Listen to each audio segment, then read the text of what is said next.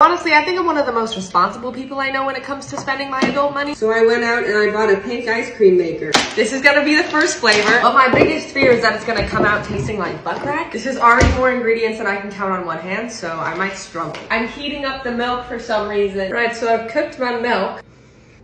Ew. This is heavy cream. It actually tastes really freaking good. And then you just like crush them. I have been crushing this for 20 minutes. My little chicken leg arms are not equipped for this. Now it's time to strain this into this. I froze this bowl overnight.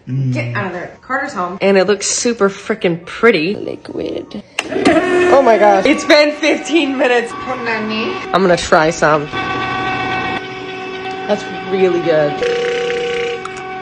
Buy an ice cream machine. It'll make you feel like a magical dessert wizard.